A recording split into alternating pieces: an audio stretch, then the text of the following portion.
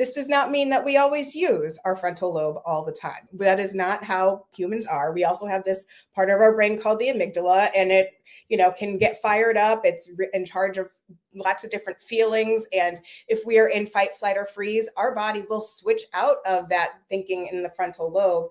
And then we start to have these bigger emotions, and it's really hard for us to sort of control that. So, but what's nice and what is good about when we get to that age of 25, we have a little bit more control in terms of getting into that frontal lobe, getting into that problem solving state, as opposed to being run by our emotions and our feelings and whatever is happening to us in the moment. But we can strengthen it. So even though we have that ability to get into that, we need to be able to focus and practice. What does it look like to have problem solving?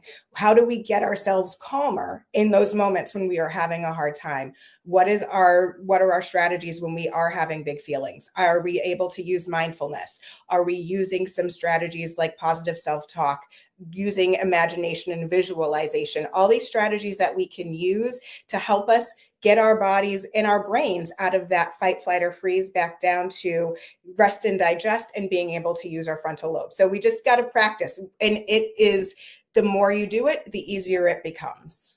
So I have a follow-up question for you. At what age do we start doing that? Because you don't just become able to reach into your frontal lobe and do things.